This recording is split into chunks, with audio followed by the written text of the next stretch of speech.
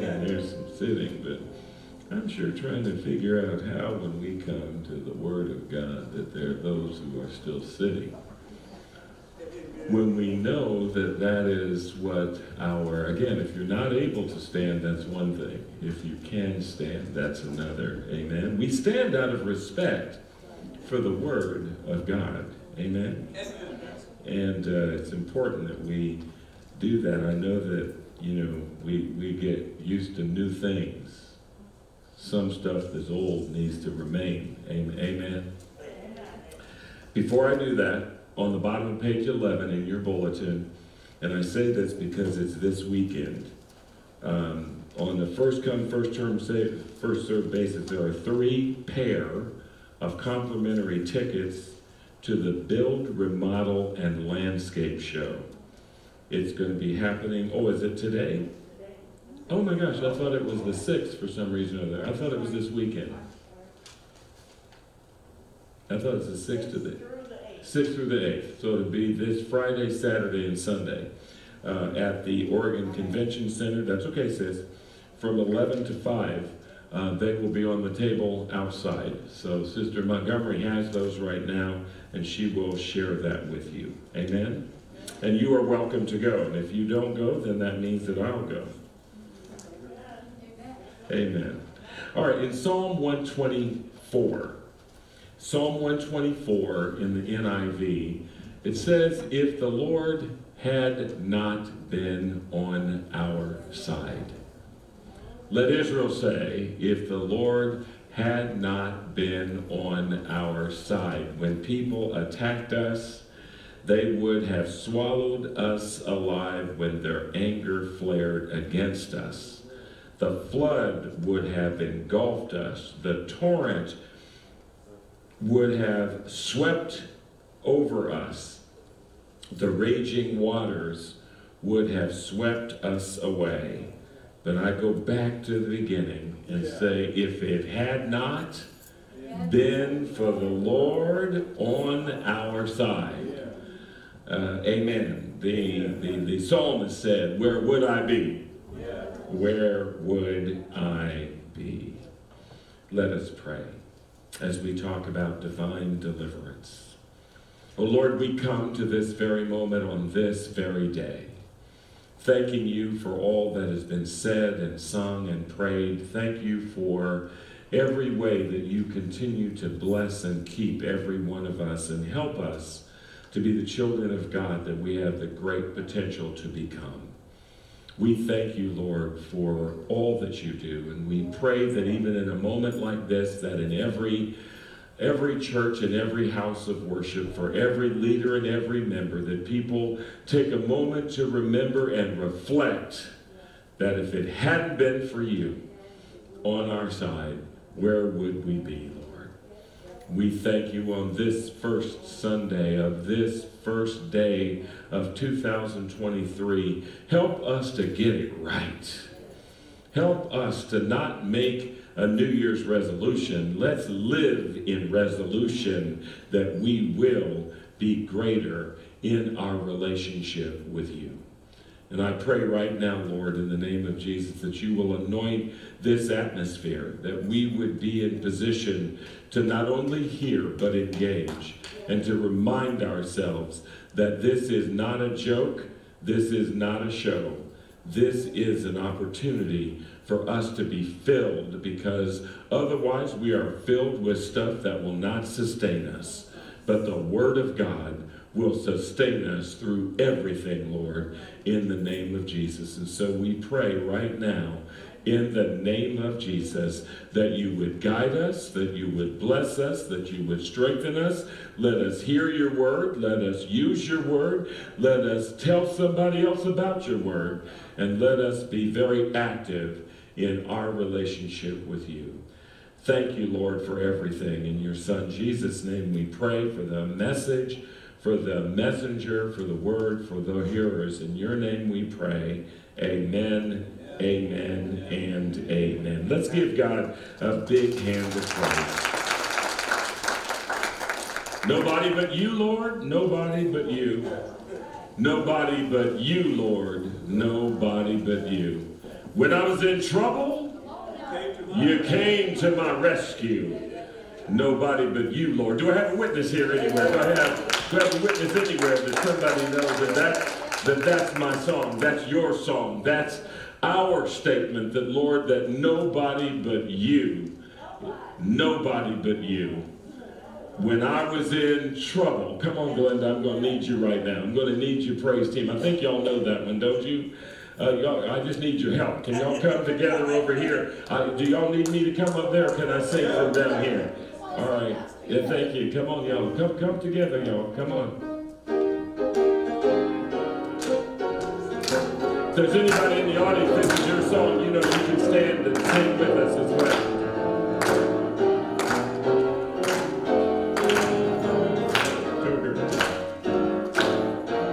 Nobody but you, Lord. Nobody but you. Nobody but you, Lord. Nobody but you. When I was in trouble, you came to my rescue. Nobody but you, Lord. Nobody but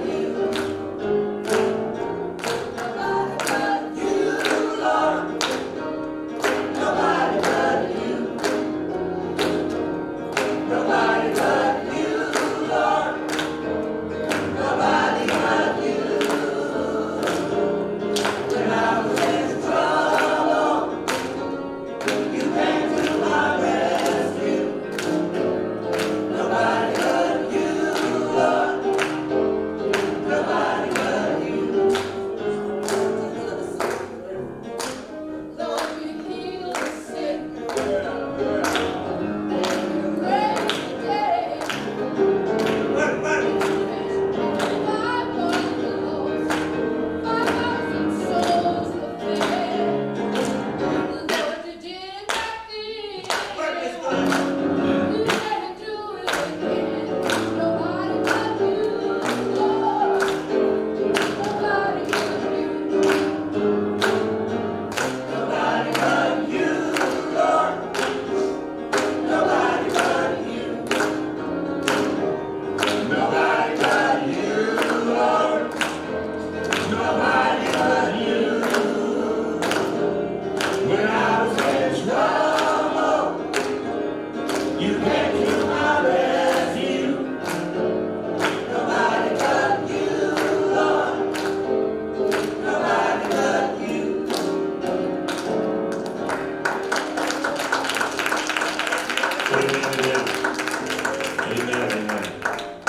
Amen. That is the message of Psalm 124.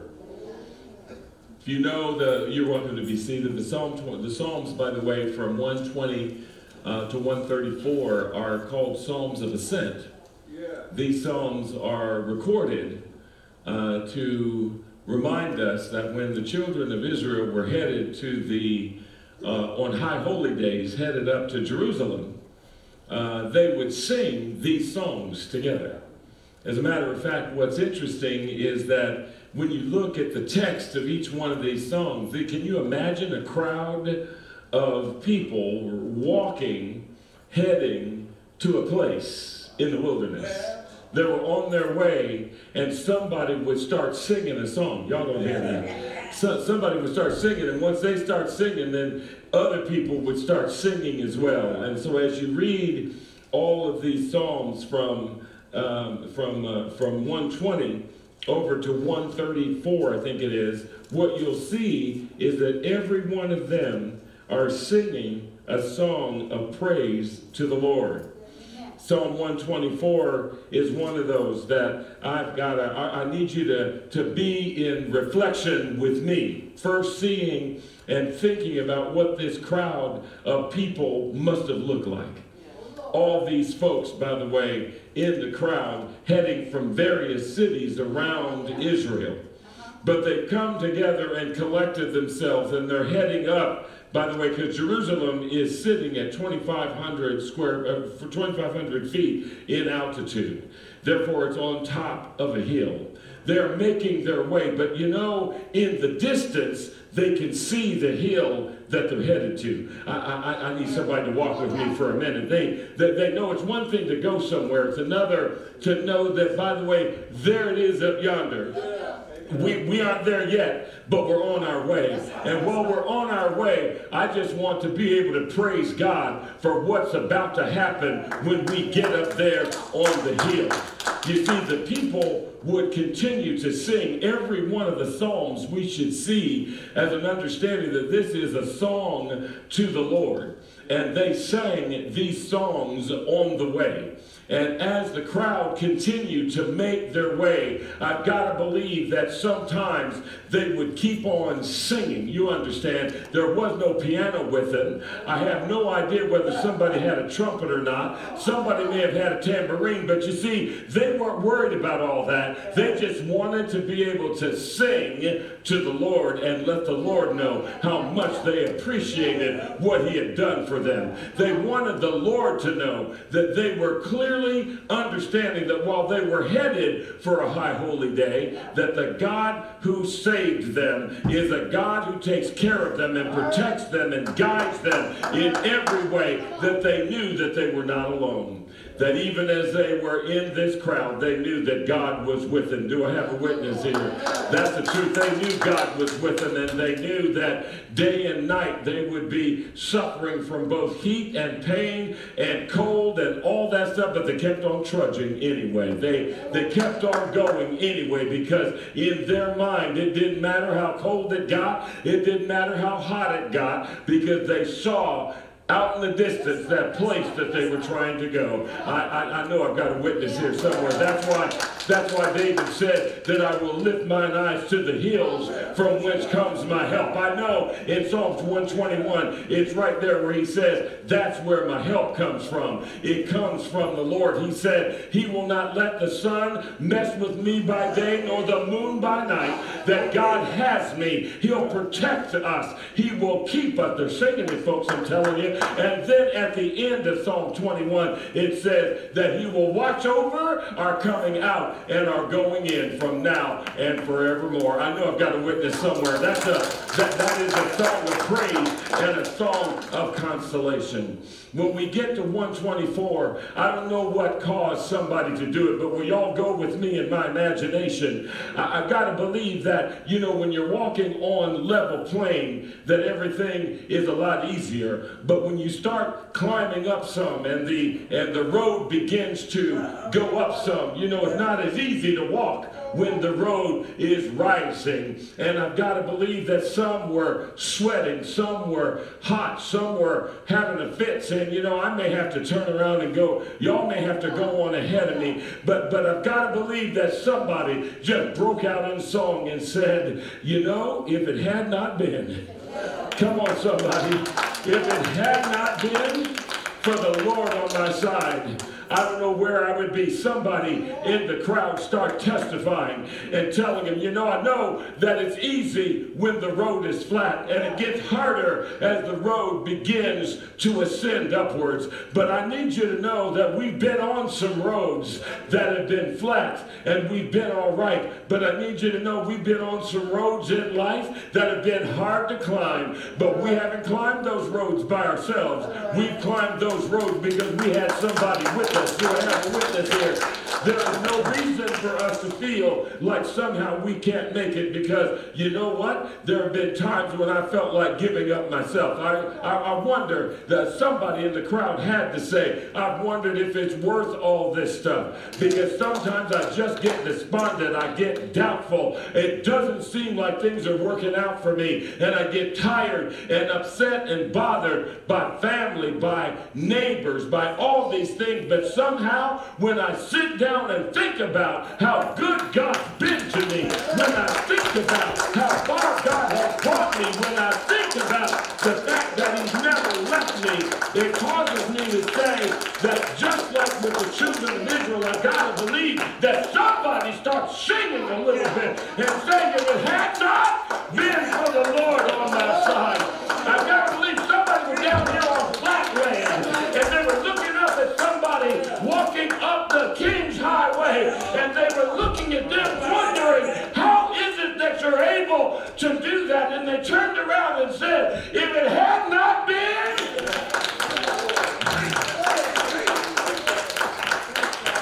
if it had not been for the Lord on my side. What do you mean? Well, let me tell you. Let me pause the singing for a moment and tell y'all that there were times when not only did I not think I was going to make it, I didn't want to make it. Do I have a witness here?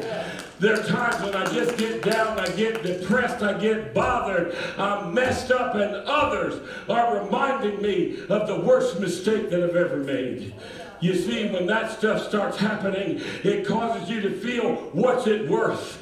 But when we take reflection over the fact that God has brought us from a mighty long way, it doesn't matter anymore. And whatever that was back then, I said to the first service this morning, 2022 is over. Let all of that stuff be over. It's time for us to lift up ourselves and say, I'm going into a new year.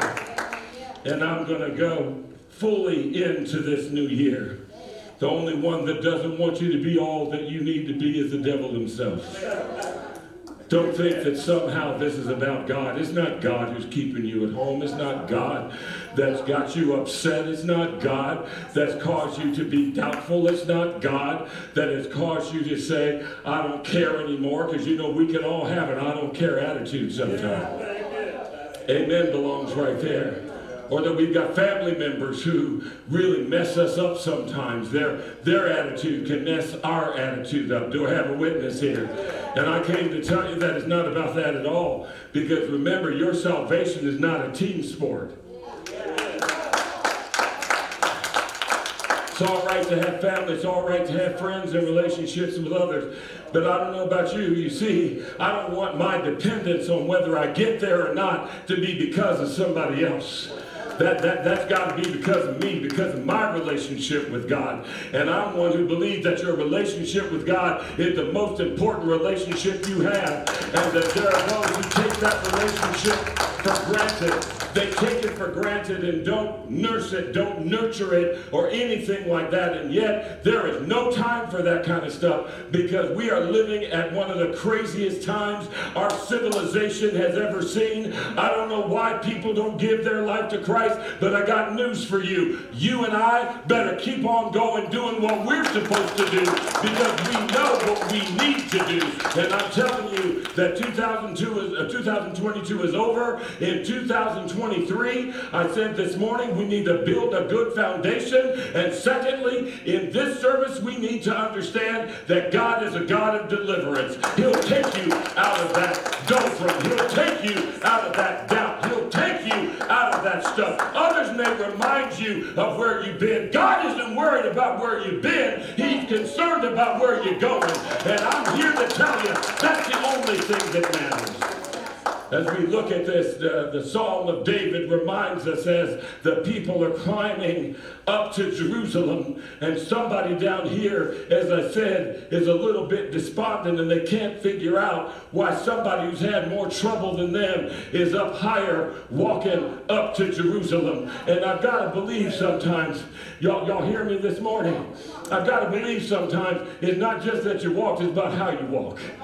Because you see, even in our Sunday school today, they showed us a picture of somebody who didn't have Christ. And that person was walking with their head down and their body bent. But the one who had Christ, they didn't say a word about how much money they had, what kind of degrees they had, or anything else. But all we know, they had a real active prayer life and relationship with Jesus Christ. And when you got that, even when you got a ton of bills that you don't know how to pay yet, I came to tell you, it'll make you walk a little bit different. It'll lift your head up a little bit, and it'll cause you to understand that, listen, that person that's on the lowlands, I've been that person before. Do I have a witness here? But I want you to know I want to live the rest of my life, and certainly this year, I want to focus on being the person that's a few paces ahead, that is going on anyhow. Have troubles, trials, everything else, but they're going on anyway,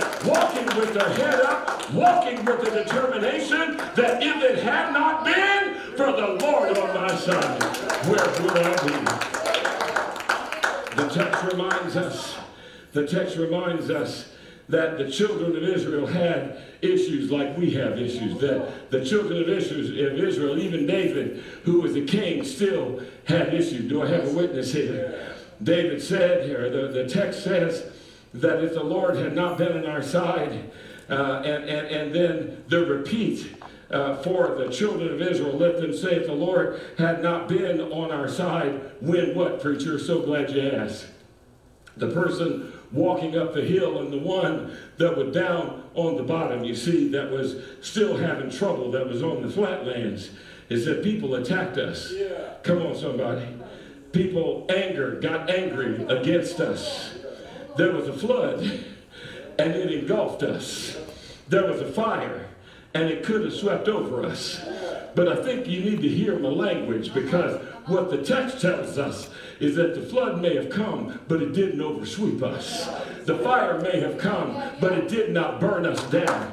It's the case that the flood may have come, that people got angry against us, but we kept on walking anyway because we had a place that we were trying to go. And the good news is that, my friends, I want you to know that deliverance is on the way. That the person who's walking with their head down, you need to understand God is your God like he's our God. Do I have a witness here? And the fact is, he is the God of deliverance. Do I have a witness? He is a God of deliverance. In other words, he's looking at your situation. He hears the complaints that you're making, but he's also standing with his arms wide open saying, you don't have to complain. All you have to do is to lay your cares on me, and I'll take it from here. I'll walk with you. I'll talk with you. I'll help you sort out the situations that you're dealing with in life. You need to know that our God wants us to live content. He wants us to live happy. He wants us to live in a way that we are able to have the strength to be able to go on even when it's hard to go on. We need to remember that if it were not for God on our side, all of us would be messed up. Do I have a witness here? And I'm so grateful for God. Do I have a witness here that's just grateful that God is in our life? The text reminds us that there are issues in every one of our lives. There are health issues. There are money issues. There are family issues. There are work issues. There are neighbor issues. There are community issues. There are national issues. All of these things are issues. I don't care whether you're 10 or you're 80 or 90. All of these issues affect all of us one way or the other. And here's what's important as you think of the bottom line of this lesson today. It's not the issue, it's how we address the issue. It's not the issue, it's about the hope that we bring to the issue. It's not anybody else's fault that we're dealing with what we're dealing with. We need to remember it is our opportunity to say, despite whose fault it was, I have an obligation to take control of my life and to take control of my relationship with God, that I will not allow those things to bother me anymore, those things to tear me down anymore, those things to get me depressed anymore. I am determined to keep marching on. I'm going to march on when I can't get up. I'm going to march on when I don't want to get up. I'm going to march on when my lights get turned out. I'm going to march on when I don't have gas money. I'm going to march on when I get fired. I'm going to march on when I get a new job. I'm going to march on. I'm going to march on. I'm going to witness God. I'm going to hope on. I know that he will deliver us. I know that he will deliver us. And all these things that we deal with, God is our delivering God. Amen. And I come to you today to tell you, don't allow yourself to sit in a puddle of nothing but feeling sorry for self. This is the time to get out of that puddle and say, you know what? There is a God out there. It's not a puddle I'm in, it's a pool I'm in. Come on, somebody. And not only does he give me a pool to be in, he teaches me how to swim. Hallelujah, somebody. I know that I've been down. I know that I have felt like I can't make it. I've had bursts of moments when I felt like I could, but ultimately I keep giving up. I want you to know today that your God is an energizer buddy. He's got a generator ready for you or me. And I came to tell you that he's looking with his arms wide open to hear you say, Lord, I want to give you another chance in my life. If it had not been for the Lord on my side, where would I be? Let's give the Lord a big hand of praise. Let's stand and be prepared to go. If it had not been for the Lord on my side, I have a feeling if we just did that and used that as the preamble to a sentence and went around this room, everybody would have an ability to add to that statement. But I'm telling you, the text tells us that that very God is standing with his arms wide open to every one of us. This morning at the end of the service, a man came up to me and said, you know, Pastor, I've been going to church here for the last year. He said, it's time for me to give my life to Christ. Y'all didn't hear me. He said, I wanted to do it today, but my sister, who brought me in the first place, she's not here, and I really want her to be here when I give my life to Christ. And I said, brother, you just need to know one thing, and that is that God has already heard what you have to say. Amen. God's already heard. And I absolutely believe that on next Sunday morning, when he comes down, he said, because I have a testimony. He said, and I really want, because I told him, we can take you right now, brother. We don't have to wait till next week. He said, but Pastor, I've got a testimony.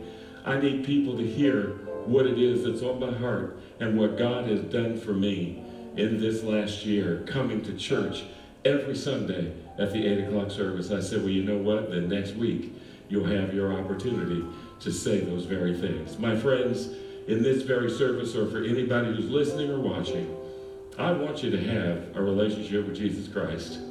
Let me just tell you, as a living witness, there is no other relationship that's better than that. And I promise you that it does not mean everything's going to be good and wonderful all the time, but what's for sure is that your relationship with him will be. Do I have a witness here? Your relationship with him will be. And you'll have to deal with issues just like all of us do when it comes to life itself. It is tough. But here's the message I want to give everybody. There is nothing at all guaranteed about this life. 4 young college students in Moscow, Idaho went to bed one night. And a deranged man came into that house and killed all 4 of them. Nobody would have expected anything like that to happen. But you know, the whole time I heard about this, and I heard people complaining about the police and the investigators not saying enough and stuff like that, all I could tell you is I just kept praying because I knew that God had this issue in hand. And they tracked him from Moscow, Idaho, to some place in Pennsylvania, and they found him. Come on, somebody. Tell me that's not God. Tell me that's not God. And I don't know the situation. I don't even know how to turn out. But all I know is 4 lives were snuffed out. Today, I want you to know the devil's busy trying to snuff out more lives. He's trying to do everything that he can. Maybe you're still walking around, but dead on the inside. I need to let you know right now that Jesus Christ is the answer. Jesus Christ is what you need. Jesus Christ is what it's all about. And for every one of us, I want you to know that he will not fail you. He will not forsake you.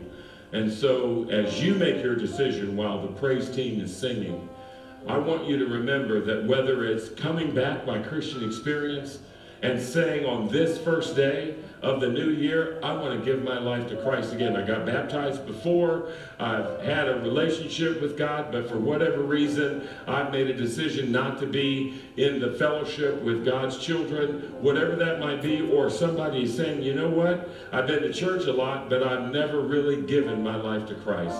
Today is your day. And I say that because there was a preacher who told us one time, he said, you know what? I was an usher in my church. I was a trustee in my church. He said, I was even a deacon in my church, but I didn't know the Lord. He said, but one day during a revival, he said, I heard a preacher preach. He said, what I realized is what that preacher was preaching was my life indeed. He said, at 35 years old, after all these things that I had been doing in church, he said, I found the Lord. He said, and I made a quick walk down that aisle to give God my life and to do that. And I just want you to know it's never too late. Amen? What he said was he was going through the motions. And sometimes that's what's happening. Folks are just going through the motions. But I promise you right now, today is a good day to stop going through the motions and give your life to Christ in a sincere way and be able to have this relationship sustain you for the rest of your life. Come on, choir, y'all sing. If you're making that decision, you can come now, you can come after the service. But I don't want you to leave without saying, Lord, I want to have that relationship with you.